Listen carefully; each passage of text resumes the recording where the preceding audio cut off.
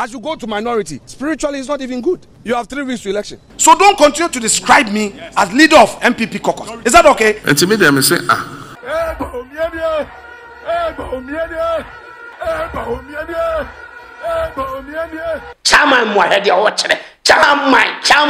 also private school, no, yeah, they can't free SHS, no.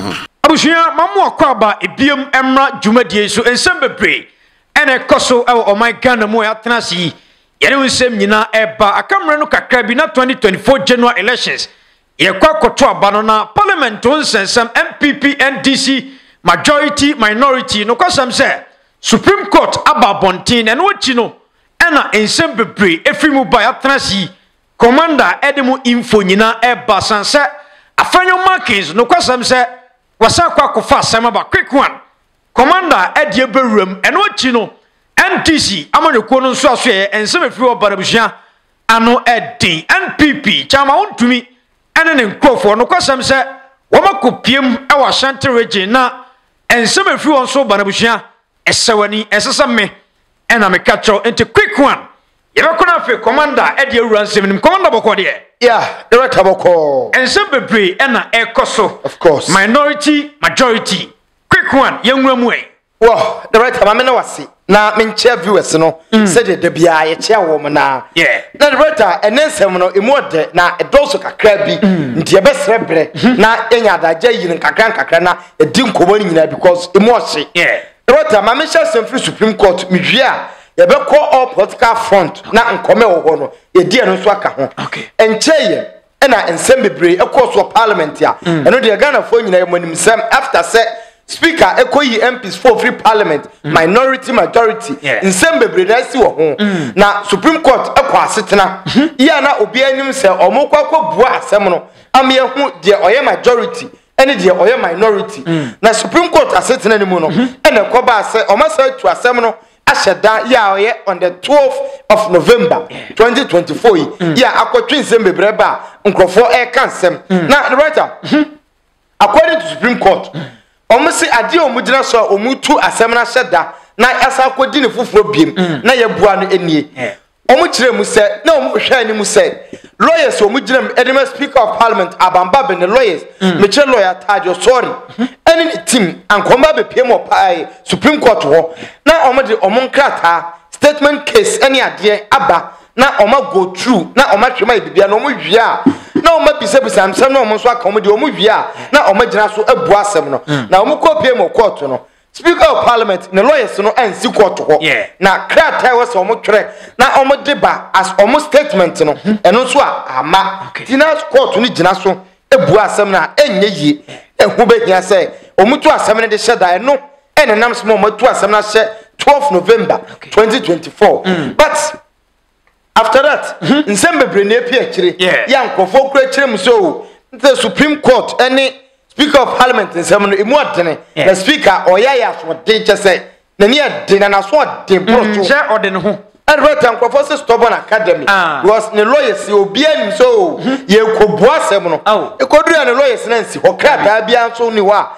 omotwere ba ese bia we ni we nti no mama ti ehwe anim se 12 November ye bebu asem no but after that nsembebre na sasi wakire na the most interesting thing is say omupia free court ho na abufu aba na abufu ni mu no ene nsentwefo no so aye ready amanfo a report wa na eno ena Afenyo markings ya wada MPs na no ne bufu ye say nsentwefo wo man we mu kwan o modene nam so no ompe ya odi abufu ni ani bre ekosentwere ni bi so say eside na omo frɛ ne sɛ ono no da MPs ano wa bro ye majority leader na Ghana form person be frɛ majority leader right abufu a Afenyo markings da na di no ye nhwɛ sa video ne mra say Afenyo markings oba video bia na o tujako joy news for so of course say omo nka bi ma MPP for so omo nka omo friend minority ono so nya minority leader so majority leader o since centrefo ni nyina na o say omo nyina aboa MPP o ka bi MPP because ono Afenyo markets o hu ni say omo di bem ade na centrefo nka bi but yen kohwe ni bra o de concentrate ni so na yemra yen komra quick one yen kona fe no yen hwe Afenyo markets after dwumadie ni nyina no entokwa bi a one channel 1 media ono omko ya akofa nsem bebre aba quick one yankomra ruling, but that didn't go in his favor, and now we've gotten to the point where the Supreme Court is expected to give some final ruling. Yeah. I will continue to correct you. Stop misreporting. I am the majority leader. Don't say no, say it. You've been saying it consistently, and I've been correcting you. The court has pronounced. Stop describing me as leader of NPP caucus. You should know better. So, Nana, there you have it. Alexander Afenyo, I'm clearly not happy with the description, with the description that's been widely reported in the media as leader of the NPP caucus. According to him, he still remains the majority leader, and there's been no set project. There's been no set. Yeah, but yeah. Young man, wait. For the purpose of education, the speaker made a pronouncement. The court has ruled. You have lawyers at City. I don't know your experience in reporting, but once a court has made a pronouncement to restore the status quo, don't say that I am saying. You, as a reporter, there has been 2 rulings confirming that. So don't continue to describe me as leader of NPP caucus. Is that okay? Don't tell the public that I am claiming and that you don't know what it is. Unless you don't know why you are doing court reporting. I know why I'm doing court reporting. No. So can you clarify? Yeah, but I've mentioned it clearly in previous reports and in subsequent reports that you are the leader of the NPP caucus of the House. And even the Speaker of Parliament, you know. So, Nana, clearly, Alexander Afenyo interrupting my report here, clearly raising issues, not too happy with the description of him as the leader of the NPP caucus. na by force right a position there do so obi twa the report say wa throw NPP caucus into buafu na the right I'm shocked but unim if I say acquire this video eba ketua bi we ketua bi che say Afenyo markets the buasen fu che say baby ade na du na no edin ti quick one abusanfo yenkom na ketua bi na ye ba commander ebeto aso the leader of NPP caucus Afenyo market is the bona fide leader of parliament. He is the majority leader of parliament. And MPP remains the majority caucus because our 137 plus the 1 independent, that was the proclamation by law in the house, and we've remained the majority caucus. I said, I will urge you, the media houses, all of you should ensure that you contribute to this sanity. What should I do? I should go and sit on the minority seat? Spiritually, it's not even good. You have 3 weeks to election. I should go and sit on minority. Is that my seat? I won't dare sit there. I will never do it. I will never do it. That's not my rightful place. I should go to minority. Spiritually, make myself a minority person. No. And bind my colleagues. We won't do that. No MPP person will do that. In any event, we were privy to certain things that we cannot make public. That if our colleagues had entered the chamber to attempt to enforce their right, perhaps we wouldn't be here. So in fact, we are decent-minded people. Yes. We respect the courts. We respect the law.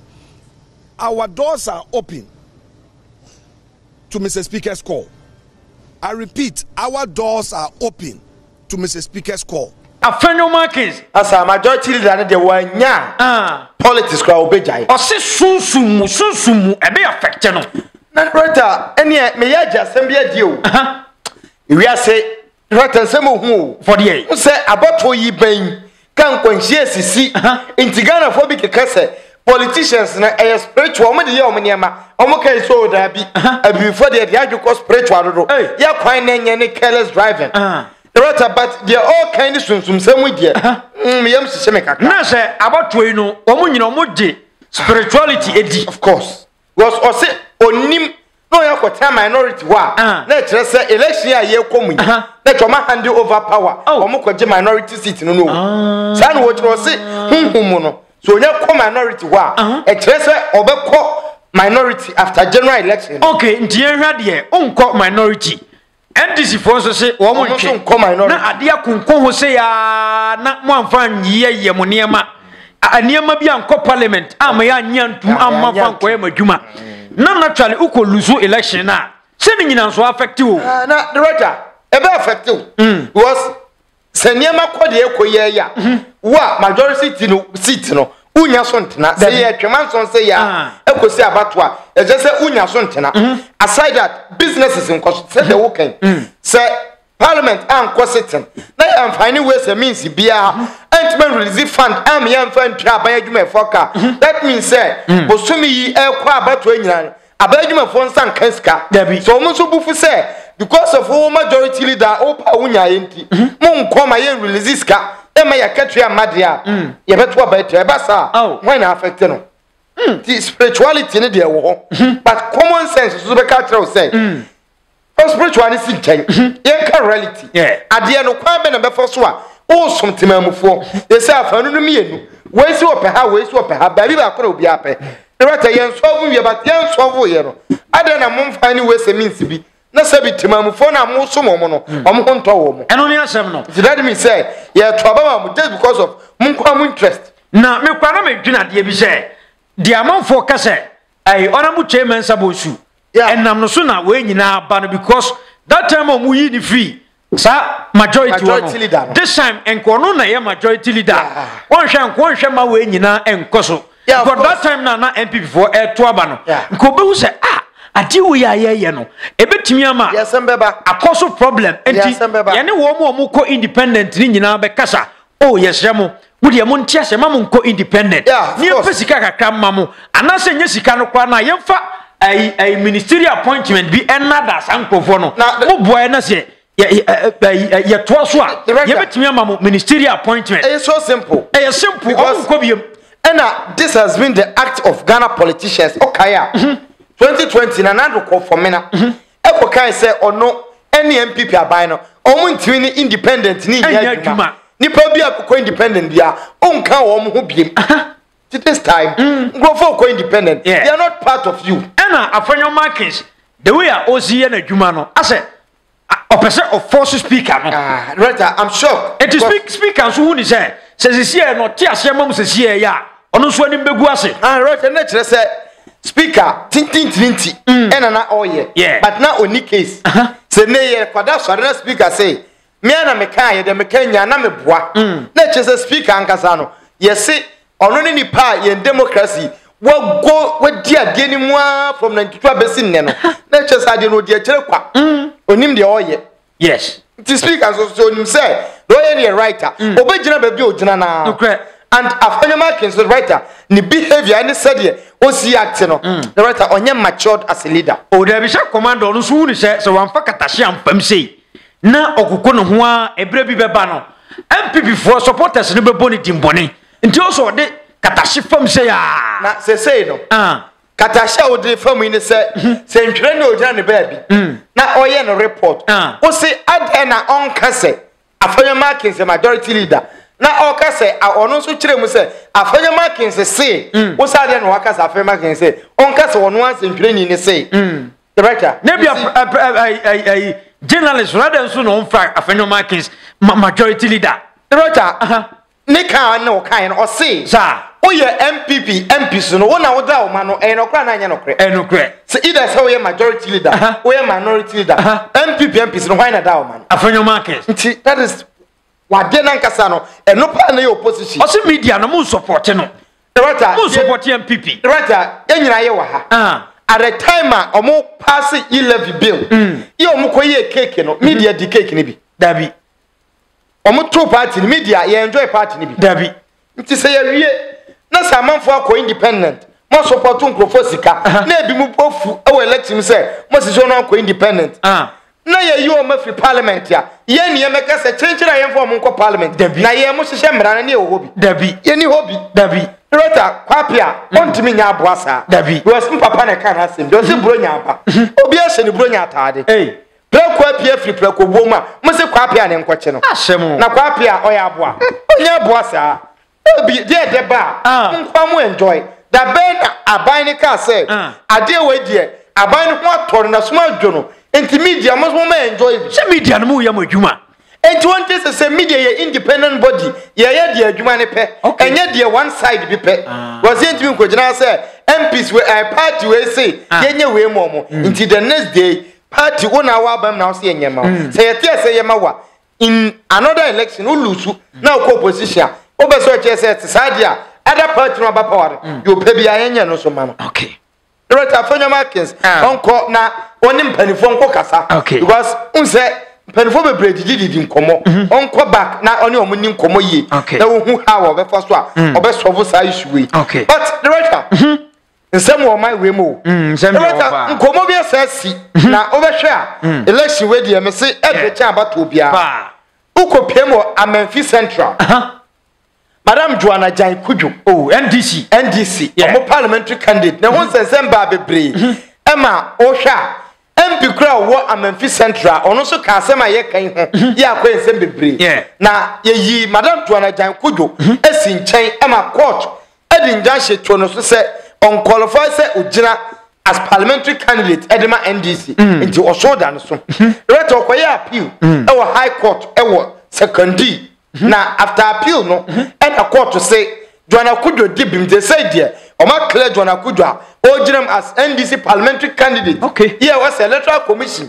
Aside go back no more co printed ballot papers Joanna Kujo e was to be. Okay. Na omo deba we asem akwa ni gisem de ma Joanna Kujo ene no crowd video no ha. Yeah. Nti yenhwe after so mu rule wie ye no de course na e ba nkomo bi asasi o. Ene se we no Ebeka say a good news Emma NDC amanyuku no. Yeah. Because na omo chire omo ho pa. One dey o ma so yes. Asem. O ma so yes pa. Okay. Quick one. You go change some of the two die bar and some work chire pa. You thank God for everything that has happened today, especially also my new lawyers who came in to rescue me because we've been going back and forth and everything, but this new lawyer stepped in to make sure that everything has gone well. And then we all know that sometimes people that your fathers or mothers were assigned to you, and some of these people are the same people behind everything. So the things that we've been through, I cannot go into details,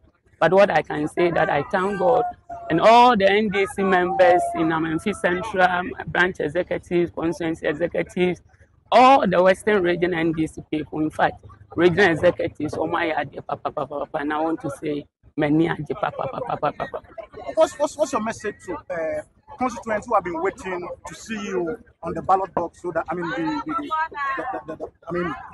sheet of the ballot paper so that they can vote for you? What I will tell them that as they know, say, the only one I did was we went for contest and I won, and God indeed has proven people wrong, and now we are in it, and the way they fight for me, I'm coming home and we are going to do our campaign lunch, and after the campaign lunch then so I know that the people are waiting for me and they are happy, so I want to tell them that they should just go and find something to eat and drink and be happy and thank God, and we have to go to church and do this thanksgiving to God because God has done it, God has made it, and we have made it, and God has been with us from day one. Thank you very much. Thank you very much. Joanna Kujo. O jubilate. Answer wa brepa. Yeah, na nya bre. Enti e o sit no, kamera kwese e be san yire. Ayire pa o. Ba se o adwuma ye, so anya dwuma pa. Of course. O adwuma ye. Anya se obelusu. Enye woni MPP nkwa na compete. Dabi. Was sitting MP no a wo ye NDC o ko independent no great ono ka omo ye yi o ma free parliament ni ho e na akwa nsem bebre ono so nani abre pa so pa konwa de o adwuma ye adwuma na din pa because hono se de o ka no NDC ni no yeah ono so eko independent je ba sa na ho ne mu ache o ba quick one de na se koso biem well Roger we dey ma miss hanyina NDC biem one more time ukopie mu Ashanti regional former President John Dramani Mahama akopie mu ho ya obontoa na wakoshe clergy se nyame asofo ne omachia na oni omuhye no komodie bebre kwa so but one section be I catch media attention any aye topic and grofodi hu nkomo pa na obehwa nsem bi din ka ba abonte se former President Mahama say oba obetwa free education ama nkomo ne koso bia eno no oni asofo ni hye no wadi nkomo bi afa free education na manfo so obetwam ne ho na owie ye no and all the private schools no so dey nkomo bi asan atoa so amanfo bisha pa kase na free education private schools yi wo mu tua school fees pa of course wakasa fa wadi hu nkomo waka hu nsem bi e dia ka free education na omo so obetwam ne ho but your video no wa na free education no wo ntwam brother o chere ni nsemu krofo akachi attention because nsem o kan ye no aman krofo di nkomo krofo di nkomo pa but yen kwehwe video no ye ba e be di nkomo wa quick one yen kom na ye ba ensem a commander Sadi Bachi no ano edin Aban started free SHS. Omutwa private schools no go. Enti okon sema ho bebia private school bi wo ho na ayama enkoda nyina ko school. They started free SHS na awofo ni na akofa omuma e free private school no. E de call Aban school. If you say ho omuntua. Enti me dem say na school linkwa na wo sa community no. Aban school bi ni ho enso omo fa nkwada no efisa school no e de call another community a baby Aban school wo enti nkwada no e ho akọkire omo e wo sa school mu because omo doors over we mo so wo capacity omo betimi dey afa nkwada ni bi enti me say in those cases no also private school no ye de kan free SHS no ho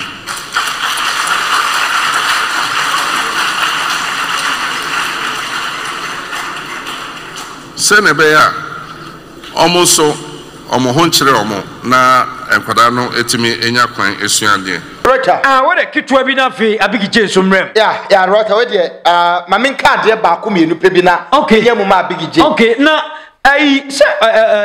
private schools yi yeah se so ye be yo mu free e be boa de Rota okay yen hwe the positive side and negative side yen hwe bibia combine na yen ni sankomo no Rota kwesi na obusai se me shase a say na me chirechim yeah the main problem I encounter with education infrastructure any facilities say a small school for no ana enso wo ye na double track iba yi ana ebi mu tena fie 3 months no ma ko school 3 months yi nti obi agitum say enso nti ye here schools bebre e de aka ho na the writer say wa hwa say that the city dey here more schools dia na sisi aye ntimi mfa bosome ana bosome miensa afi ensi completed senior high schools enwie enti private schools na wo ho no the writer you know mo na chichiro man no because akase public sector and quantity chichiro man enti the businesses mpo eni nnuma ye ka public sector na ye ka private sector enti schools no so the writer ye buy ni wo say o engage private sectors no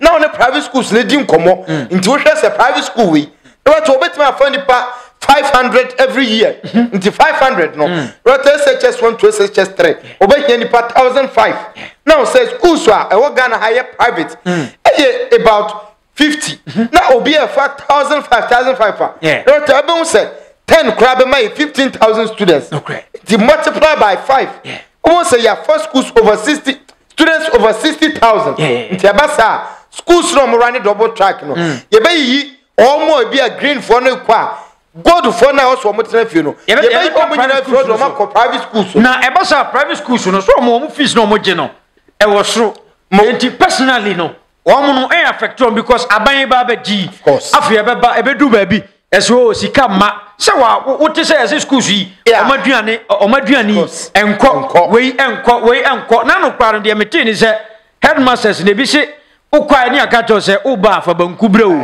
because aduane ne du ba bi ma ye say bi kra ye bought mu say dining timer yes obi am fa sugar what ya say no pa mo ko dining ye say u freedometry kwa fa sugar ko me ka say private schools yi wo mo tutu bibia kama but if you aban be ba be je ka hu yi e ba sa na headmasters ni headmistress na omo ankasa te omo schools no say be affect omo right no correct e be affect omo but ade ye betuma ye nie Rota said ye be ya effect no enye kese na emru schools na ho de so ne say ye sha se a yenim say every school bia no one student bia bon ho ka e bia 10 cedis a day into private schools no ya calculate number of students ya ye di omo ko ho na any schools na ka say ye ma school for do say into every day private school ni abana negotiation ye be ma musika per each student bia 10 cedis na ya calculate ebia 1 whole year into the abani be ni say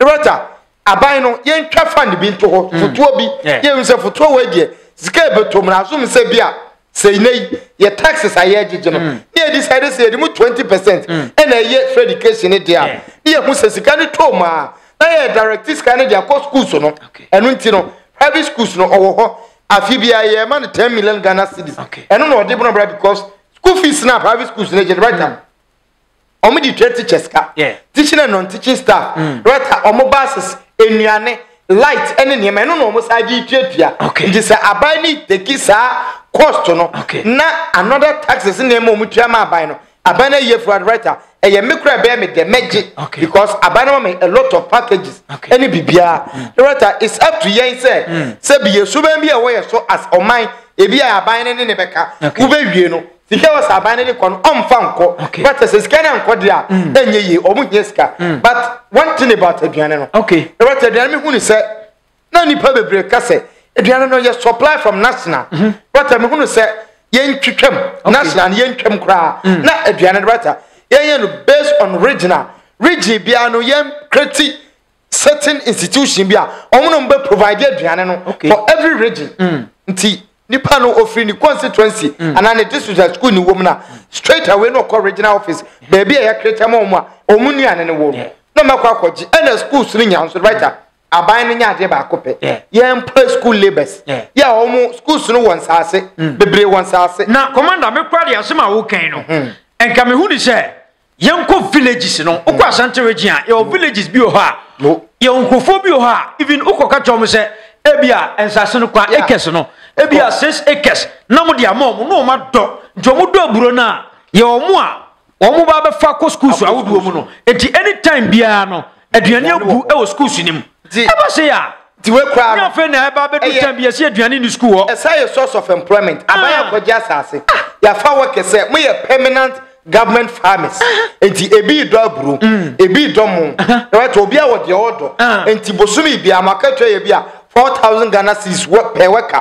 Bosome so ya e twa oka ya pedan e wo ba bia mo bededa na mo da na ye de mo kwa fum na mo ba ye twa aduane na e wo warehouses e de kwa gogo e bro so a ye beton even kwaro nya obi na ade ne be ko ha omo wo enkurase wo na so simple and say koko no enheda nso biem ti munya omo bu ha okoba day na e day bia mo 100 cedis a ombe ya de ne kama na rota o ka se wa fa obi wa kurase say oye aban kuani o sori a aban na be ma ntade ne niema de be ye o de be kwa fu bosome so a ne adwa ka 3,000 Ghana cedis obeko obeya adwuma no but I'm telling you be hu nkrofo ebeko nti ye employ ebi anipa be se for 2,000 right ebi mu produce mo ebro ne niema bosome so a ye tu obi aka 3,000 Ghana cedis onye sika gunu botom ye warehouse ye de aduane na koguo schools no bosome so ye obi aba ho abegye na aduane wo de ko na ye o de ye nko esirem mantem uko sirem a enka ye wo sadie we wo ho na mantem ne mabawa ye adwuma kama tu pa che se enka ye nuanom semfoi nko ombeba akra ne Ashanti region here is oba be director oba because ebi afom ho no ye wo ma na omo na eswa aduane no nti so ye oba na okoswaso aduane aban aduane nti eye in process bosome so a ye twen ka 3,000 Ghana cedis director o tu kwaya ko dipa bre no ho be bride this are some of nieman ketenkete a ye betimi da chechire o man but em say me anya mu ma big je na on big into ba komanda me pese ye we fi ho me share for say kitwa bi unse NDC fo ko pie mu Ashanti region no ai omuko share clergy ya of course and asem bi ko si ye but yenko same jamfi eya de bi ye ba chama wontumi susu aya de bi enti ye be kan nyina bom na fe no ye ha de asi e wo ho nti NDC fo ko pie mu Ashanti region we ena omuko ye e wo ho nti video no e trend of course amfo so kan ho asem ti de say ye de ban tintan so na ayfo so obi atre o madwen na fe bibia e kama te quick one yenya botrebe 1 minute yenhwe we mra ye ba chama wontumi so asem bi asi ye be call no so na fe abig j abam KJT market nam no so ene plenty mi si kumasi anajo nam no so ena yenya And the beautiful terminal we have at the Kumasi International Airport. And I'm here also in Yenya Tonsudja, Yenya Tafudja, Yenya Asawasidja. A year and our secondary school said, do me a new Asante Mentemwa.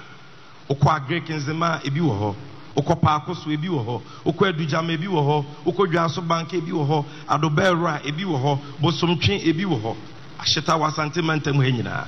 You know, and I didn't see you call Mampo, Kumawu, Konongo, and you Kawunin in Patemo. You know, and at the 500-bed military hospital, Bar Santimentemuha, 250-bed Afari Hospital, and I'm the son of 120-bed Fomena Hospital, Hospital Lewo Konongo, Hospital Lewo Kumawu, Hospital Lewo Tepa, and the Asantimentemuha. And I'm the Soso in the Ratri Park for Fair. And a year ni munyam share Emma Asante Mantemi. Ye re ye Kristo ni mapa.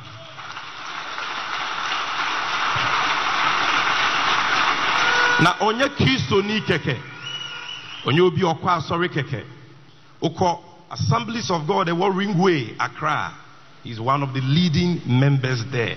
Director and the way projector Sami Jamfi and say omwaye e wa Shanti region ona enochi Ena chama Wontumi so ense okopie mu na oye campaign chama wine. Yes, ena ono so a display e wo ho na quick one. Okay. Yenko na afeni e chama Wontumi so projects a obobo ye ene niema oye e wo ho ye ba e be san to aso. So guys you know. Na mrache ni from baba wanu. And never want to from that channel. I go from the one. Na me say Mon frère, we are the police station. Na say quoi? Mon mia fia gare. Mon mia fia sio. Ya fia sitre. Ne fa bo. Na ya trunia tulia. Ya fa bono. Na ya traso. Na ya maya kofie. I go kopimsa. Ya betu abano. Na ya kai. Na ya declare His Excellency Dr.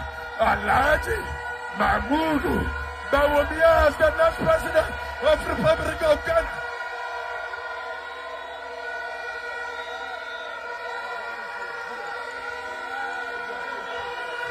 Bawumia dano Masai.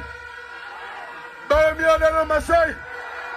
Bawumia dano Masai. Bawumia dano Masai.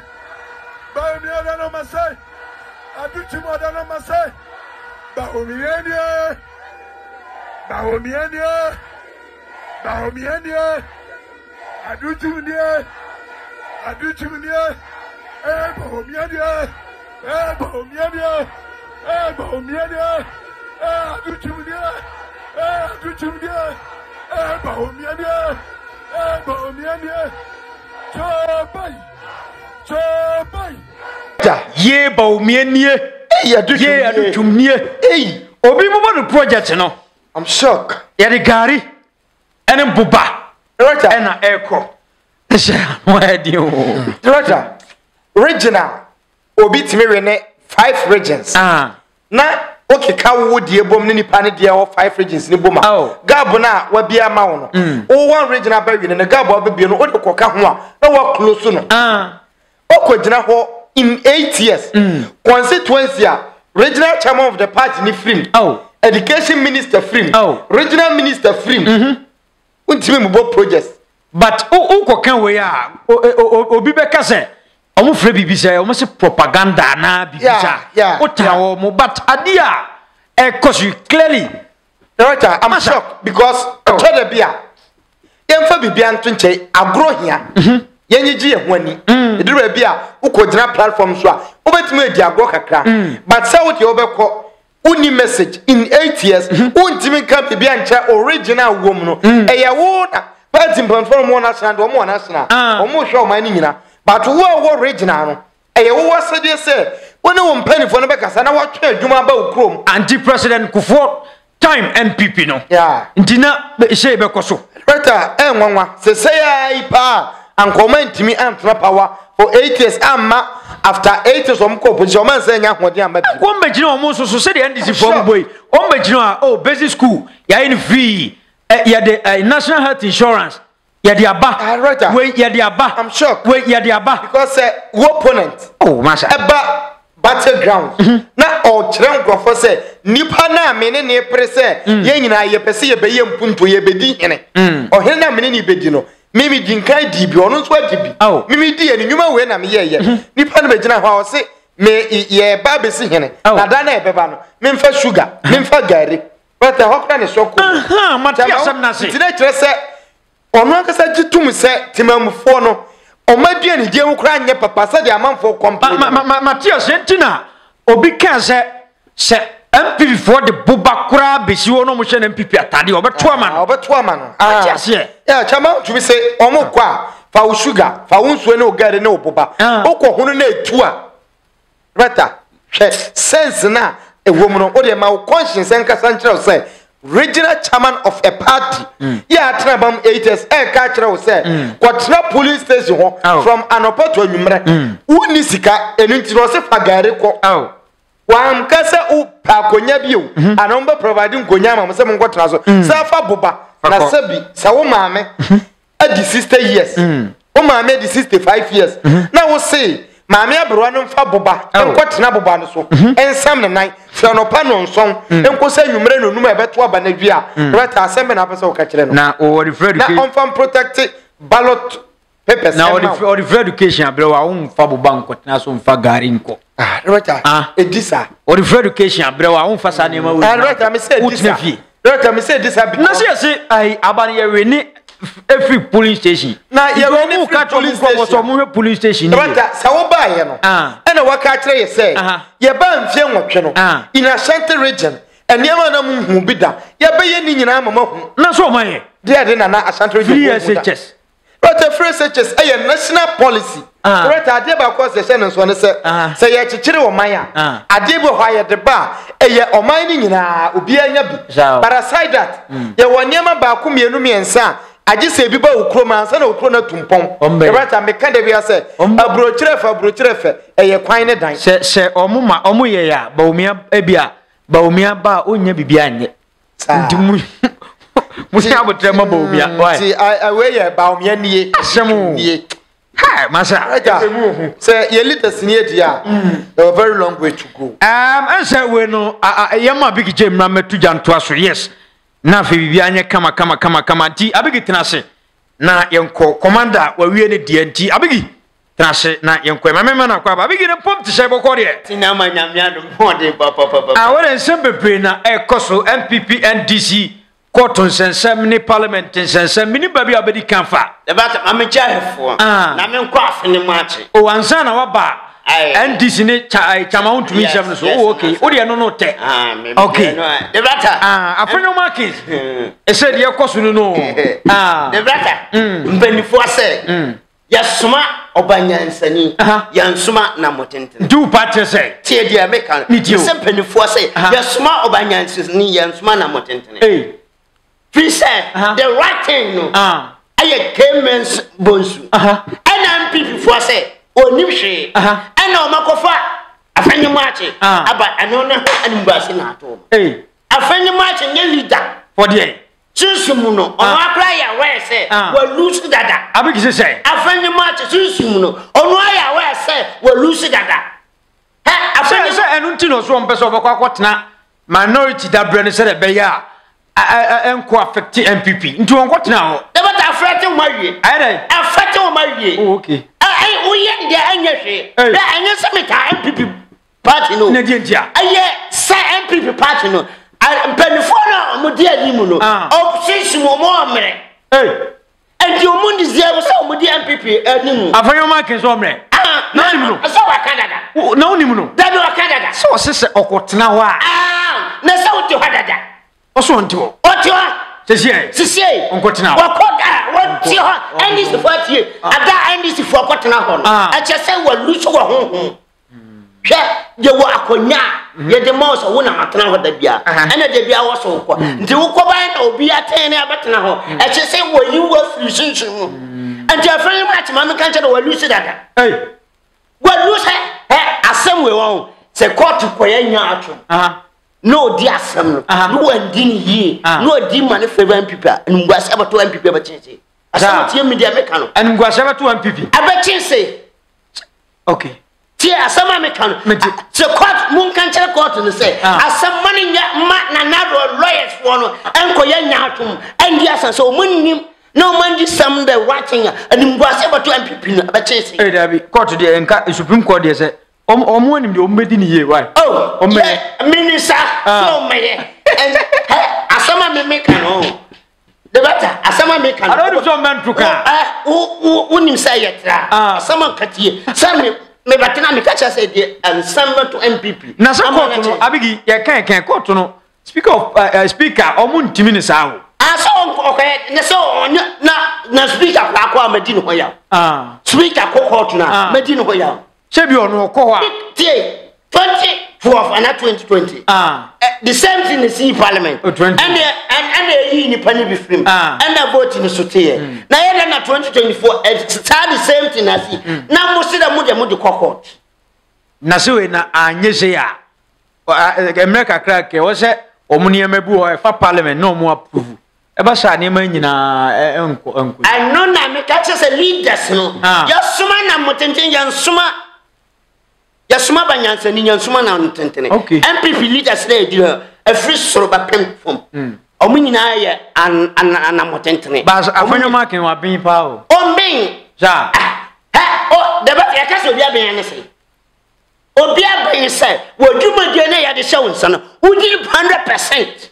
Nti MPP for Oma Feli. Oma Feli. Na Afenyo marches say wo he. Enya wo de nam court. Samlanka wo say de nka wo de ba bontene. I was saying kama ye yemebo. Say omo nam court. Eno say mamu frɛ no MPP caucus. Mu frɛ no majority leader or that eno de ai journalist yi be queen. Na I am ya say. Sa Afenyo march we 2016.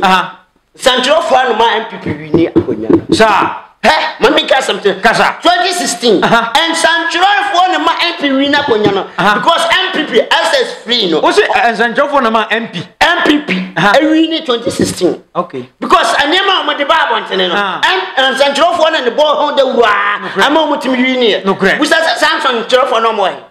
Ani de o ye na anya no. O taka o mo. Let's just win vision. Hey. So solitaire and Central Fund. Win vision. Baby you know. Yes. Win vision. O man na nado 2016 o man boy de wura ma na nado be. Na ye de na mema chia no mo kan na o taka o. Endi ampa. MPP on. Amika sasem. Me too. Omo pa free sam lo munji Afenyo marching free so. Sa omo so muntia. Na sa bigi Afenyo marking don share da nye boni bi asa o. Sa wo so onye. Okay. Eno no MPP for no bi na aye mistake. E na say this time no adeso ni nyina be so no. Mameka we. Afri asase. Alan. Ye uniform. Ala nyamesa won so. Uko na African Japan ye uniform. Nyamesa won so. Afi o ba MP for na o mafia. O mafia. No makoma da. Eno na kofa we nyina nti Afenyo markings no. Ase on na edi di tiaba be to a ese no amanfo otwa. Ebeta ye wa wasem wo hu say adenti na wo resign. On resign. So we say nyama ne nko ya na wa resign. Anti commodity position ne man ko on. Acha say wonje. Okay. Nti wa hu say musuo ba na de tukoja ye wa wasem. Ndi ampa. Hwe me busa America MPP. So man ye ne ma no omo dis assembly nam court. Na court and the assembly wa hwe ni ngwase on. There two and this 2016 and this kwabaya sa times 2. GMP with me be how many percent? 100%. So much men be how many percent to you? To you? Aniya me no okay. To me aye. Omo yero ho 25%. Omo yero ho ale dinne. No menya bro adaro. Na say 2016 na land ba. Na and this year how many percent? And this they say. Na Alan Swenya how many percent? I say yes, 100%. NPP na 25. I can say. Wow, I can say. I can 75. 75 yan chairman this name Alan NDC. Alan be say NPP nya. Me pass o munye na 35. 35. Yeah percent here. Yeah percent. I can 5%. That be 7 okay. That be Alan by 30. Then this anya. Alan by 40 then this anya 35. Hey, me say NDC for no buy me.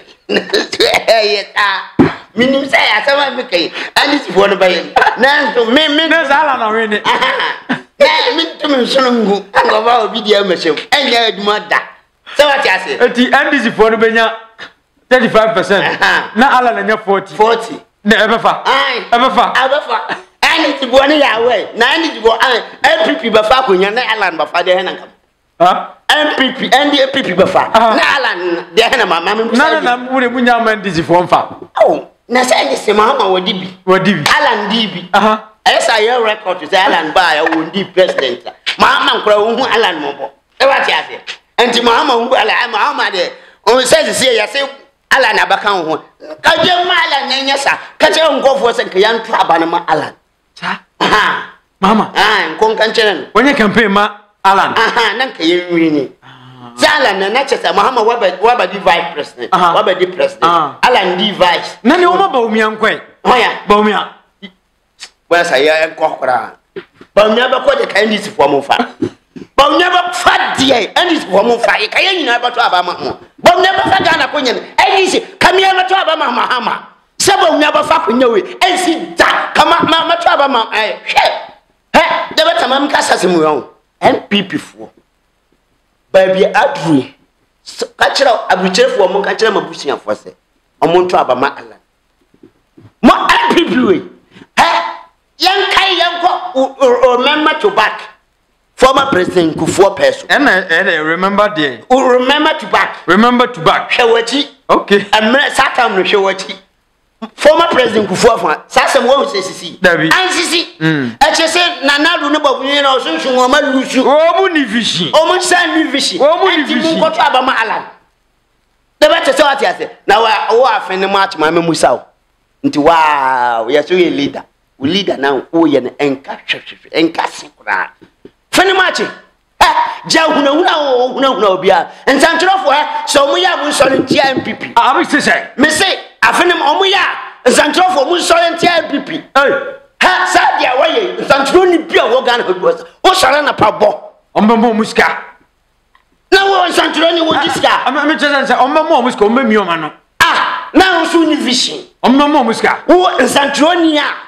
Over this cow NPP now come on to Chiaka. Hey, Mr. and Santronia over Samuel. Oh, Yabamos Gana walk come on to Namin Chiaka.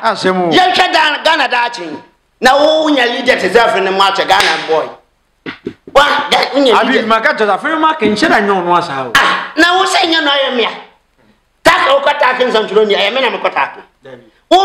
From show, and now Sapiam from Shubim.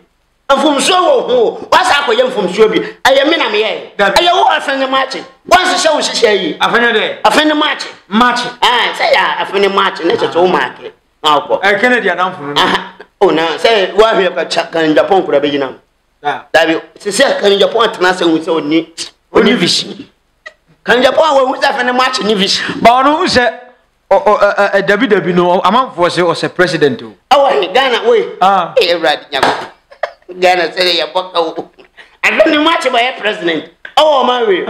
Let's go back Central for you. Oh, I get a bush out of no one is not a cover. Oh, still sana what show a muscle just pop poor. Wait, where wants to be your president? I run back I am for money. But I'm for you or deserve you. I did tell it. Oh, but we good. I would dear. And Tokana. Oh, you're good one Tokana. And now you're good so complain for. We now I Dom Dudo went me in Ghana Hena. Dom Dudo NPP. Dom Dudo went me. Okay. That way. The better. Young boy and next I meaning overcoin for Chamount to me. Okay, so Chamount to me. And this for one DSC. Take one in one. The better NPP are book. Are ha? Shed the end this for a Santa Rich. And this is what me up. Ever try idea or more. Can you mind this if you are a Santa Region? Okay. And this is from and free a Santa Region. Omo one now, time out to my dress again. Gallo, who cry for Gallico? Who cry for sugar? Now, Sunday, Abu Bakar. Oh, a Santa Region for NPP. NPP party. Oh, I said for that Santa Region for. I ain't short. I ain't short. majority and MPP about 8 years. Come on, Kuko Bokraman Miambo.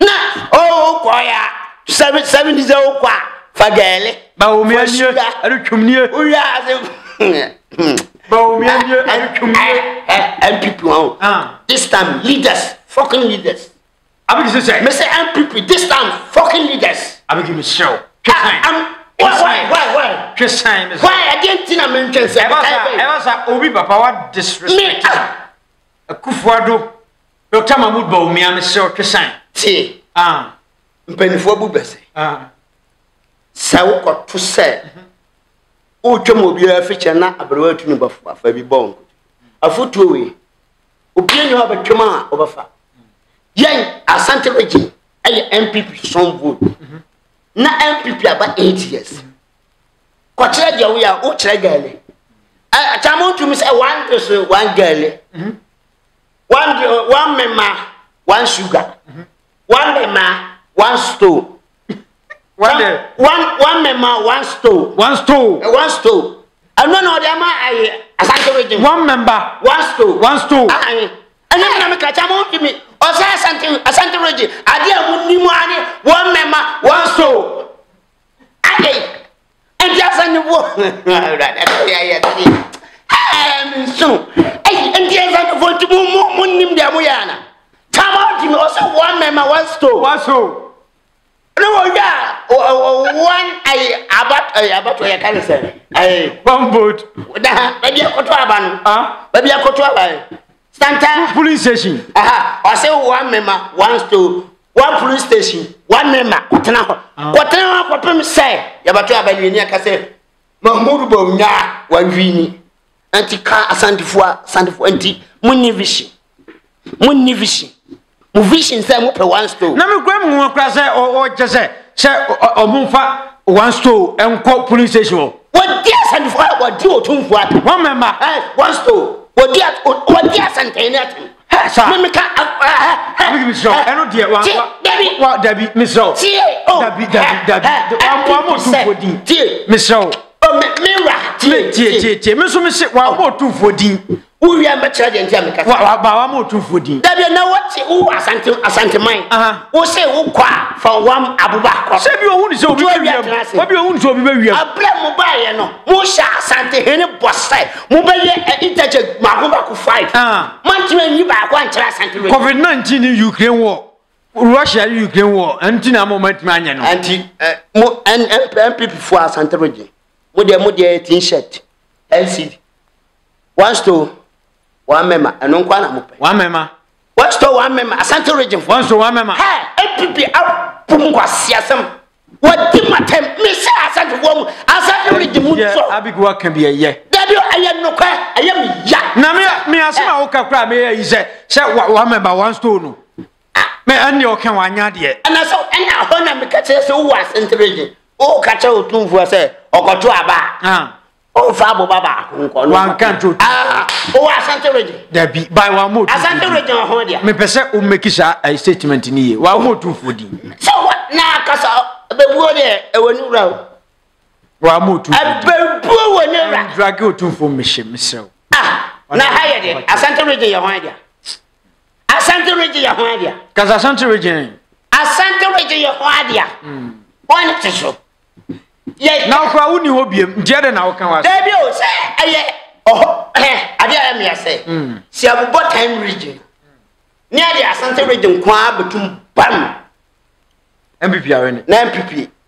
ahome akoso sa Asante region mfa o munye hwe me kwa tama mi hwa no se omo election ni na omo bubo abana itimi bubo wan NDC die timi doso a we NDC afa we yani MPP foi so fa de be wie no e be du ba bi ni ese MPP afa ade ye me nwanwa na MPP say Asante region no anu na mo say Asante region for pa bibia one member one store what na o ko free fia na abrowa owu fie wo so okwa on fa boba an kwatana ho ko pem say na wo cha mo ntimi wo ma be ko kwatana ho o mai be sa mpase adwuma Wontumi ene adane duru a onfa ne yere onfa aboba ba ko nso ne yere no onfa bi so ne ma No, I on trip and tell you as in answer, Nemaswaba, no Makotino. Nemakwa, Obakacha, a more Munkotraba. Obeamo. NPP for Santa Forces and the four Nimche. Hey, where's your? Yes. Now what you want? So your friends are MDs near share.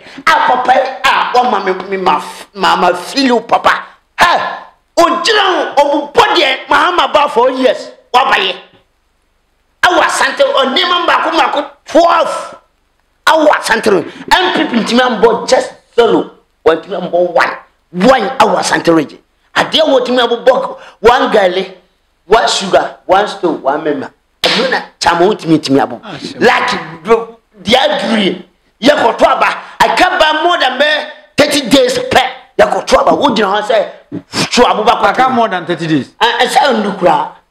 And would you can't 1 year? I can't less than. Less than. Okay, less than 30 days. Who can't ya wire? Oh, no, can say.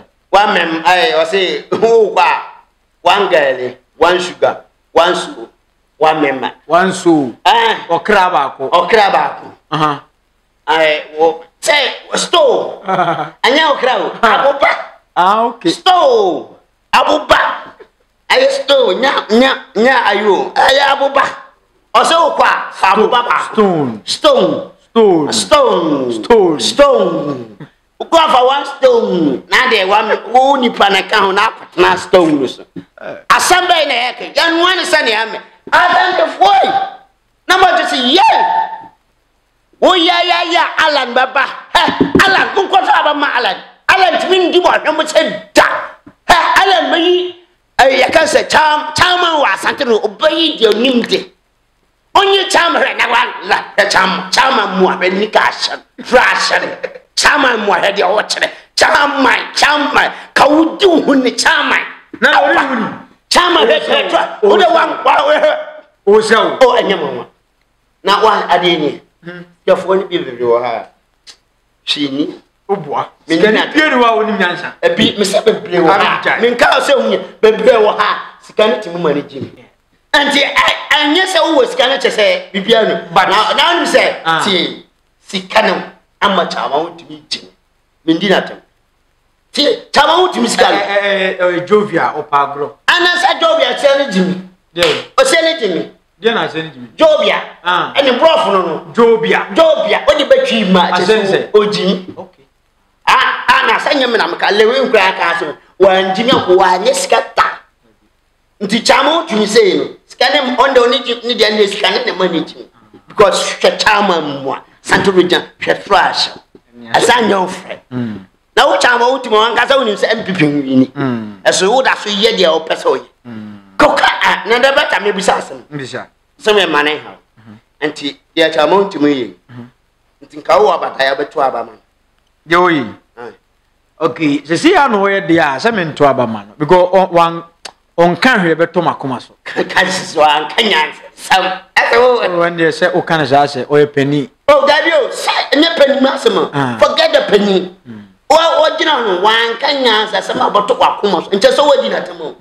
One can answer some about Towakumas. One can answer some, I very know that. So, me, to send me to hey. Minyani bar, I was a Makotua berry now, send me Fabo Boko, say me, can me abo. Oh, that is so modern. I mean, Yenny Passa. So modern. The a party now or Munko Foa. Omubet now I said to Manama. Nya me na me kwa kwese djuma. E de nkofo ba sa kwa sade we. Ebi mu be. Ghana fonti djumi so yenya. Dabi yenya nyaye. Nti yenya kwa. Dabi yenya nyaye. Wow, wo ho se wabusuafo. 7 December. Na won so oso aboba. Pono. Ko ni vision. So wa so aboba. Ai wakase so so. Ya banya nkofo a mo so aboba. Adi gupan. No akwato. Like net omu wia no mu din kwase sika. Omu yusuka le sika. We out sika omu wie. Sika omu die campaign. Yan to aba nwi, NPP wina. O kire ba sa badana ba ya west branches. Ti se chama won die omu wi ni chama won ti sika wa yuso ba tedeka. Galam se ba ye mo. Me atie chama tun o wi ni galam se ba ye mo. Galam se nyina ya sa de ba shanin sa. Ono be hwe galam sa sin nyina. Ana sa sampa. Sampa. The Ghana Unsway. Now, what an outtouch amount to Miss Show. Nisubana, or in a chest and metano, Tamont man, Nisuba. Subaning it. Into way into the blood and to one, as I say, Tamontum Kotaba man over to Abam. What Abam? Like your word, Ghana, young head, your black poor, young Kotraban. My head tokens, 10 cities, 46, 2 million, now Kotra, nothing to 4 years, now like NPP party and Penfonia condemn, Umam Gomes, CIA leaders, condemn for Nugum. NPP party, Miss Fancy, Gas Canocure, Copemso with flash as NPP party, Umina Afrina Nado, ever Primo Boom, never come out to me, condemn for my education. Yeah, what kind of Mama said, private schools. Oba or didn't become winning. Men trouble my NDC. Now, Mahama and some more Kakaya, my class are free 2016. Mama, top Mahama or Macum. Miss some more can 2016. Nina Bum. O can say, Ghana, young year, near me, share as Rama assets free. Then take your whole time. I hear no crack. And then once assess. Ye 4 months near Befia because Sisia Omamba Koe 2 weeks time on Babefi. Until Mahama Kawaya or soon. And Mahama Assembia or Castle Bayabian about me MPP. So one cannot pray when you may never first watch your soon. The Mahama Castle Bayawi, Mimo. Okay. Because when your castle be so baya. Your way pen or Castle Baya, no one. Until one castle had your wobble as anti. Okay, so by SS and now for see private schools, no, ever so move to school fees. Lebata, no, I don't know. Obia, now a boy, I got a young, I see free. I didn't think a beauty school fees, not be there, okay. I was so Biaco free, okay. Not Robert Track and SC, okay. And now you're fancy. Now, I'm for cassette. I said MP before, and at the buy to one and can be who's the way are. Ombesia. Oh, the better, I was MP before the buy. Now, I got a point and MP for Quadi. Obi Obiba, but twice a night, a cosso. Now, boy, mine, and where your Obiabet man to us. Say, Alan, son, a buyer, Alan, Subetman to us. Okay, now, boy, mining in until yes, MP before quantity, but every night, Papa Alan bar, but may be a chance. Okay, every night, Mahama Suba, or no Subet may be a chance. Okay, your manager, and you will be there, and the matter I am fancy. Martin, a big J. And I want to jam a chamount to you. Chamount to my son open. So, and I own him. Samount to more, they do at home. Anna, make Casaya or Bicase, me dinner to me, yes, me dinner. I will be her, to say, with Jimmy and F. Okay, this chamount to need the enemy because they be MPP for power. Or when you charm and influence. Okay, no more fun say, or you Jimmy for. Emma MPP. Okay. The more Casavia. No, but the platform is what. No, a joke will be answered. Okay, I think that sounds well. But can you don't mean any how? Chabot to bet my own. On yet, Jimmy, David, over to me, David. Nothing you know, ye. Huh? And you know, ye. Oh, awesome. Oh, is it?